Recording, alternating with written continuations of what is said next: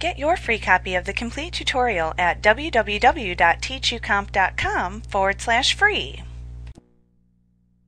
If you are using QuickBooks to handle payroll and indicated that you have employees during the Easy Step interview, you can later set up payroll for your company file and then enter employees into the Employees tab within the Employee Center. The Employee Center allows you to handle all transactions that involve your employees and payroll.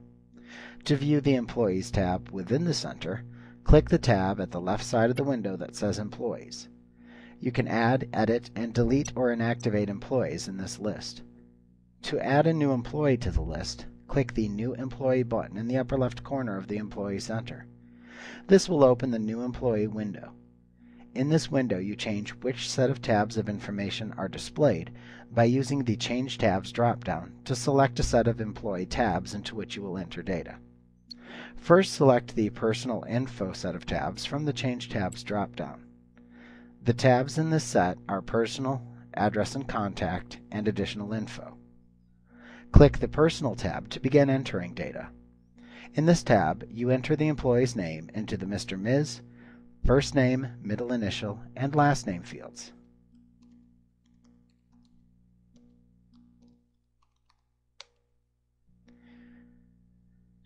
You can then enter his or her name, as it should appear on the checks, into the Print on Checks as text box. Then enter the Social Security number into the Social Security number field.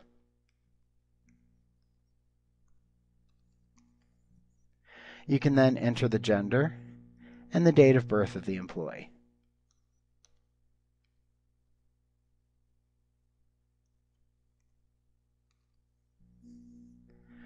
Next, click the Address and Contact tab, where you can enter the employee's home address information into the address, city, state, and zip fields available.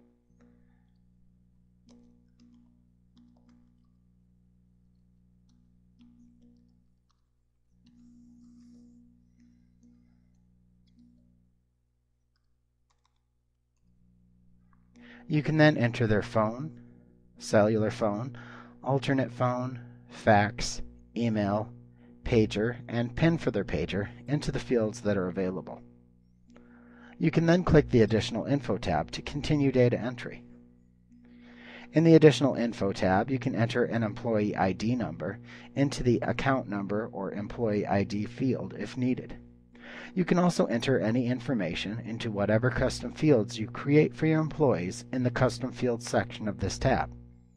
If you want to add custom fields to your customer, vendor, or employee lists to record information of your choosing, please review the section of Creating Customized Fields in a later lesson within this chapter.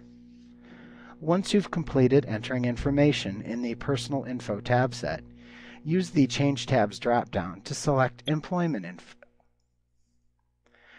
This will then show the Employment tab. Here you can enter the hire date into the Hire Date field. When the employee leaves, you can enter the last payroll date into the Release Date or Last Date on Payroll field.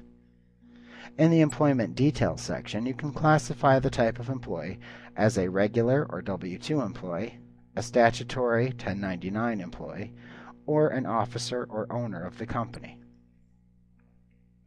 When you are ready to enter payroll and workers' compensation information, then you can choose those options from the Change Tabs drop-down. We'll discuss entering information in these tabs in a later chapter on payroll. If you will be performing payroll activities in QuickBooks, you should review the entire chapter on payroll before entering your employee payroll data. Also note that if you start to create a new employee, but you don't enter their payroll information, then you will be prompted by QuickBooks to enter that information when you click OK to save the record and close the window. If you want to save the record as is, then just click the Leave As Is button. If you want to return to this window to enter the payroll information, then click the Set Up Now button and enter the payroll data. If you need to edit an employee record in the future to change employee or payroll information, then you can start by selecting the name of the employee to edit from the Employees tab within the Employee Center. Then you can either click the Edit Employee button, you can choose Edit from the menu bar, and then choose the Edit Employee command, or you can simply double-click on the name of the employee shown in the Employees tab of the Employee Center. You can then change or add whatever employee or payroll information is necessary through the tabs within this window, and be sure to click the OK button once you're finished to save the data entry. Also, like all of the other QuickBooks lists, you cannot delete an entry that has been made into a list once it has been used in a transaction. Once a record is associated with a transaction, you can only inactivate the record to hide it from view. You should review Lesson 312 on inactivating and reactivating list items to learn how to perform this task in your QuickBooks lists. However, if you created a record but did not use it in any transactions, then you can delete the record from the Employee tab. To do this, just select the record to delete from the list, and then choose Edit from the menu bar, and then choose the Delete Employee command. You will then need to click OK in the confirmation message box that appears in order to permanently delete the selected employee record.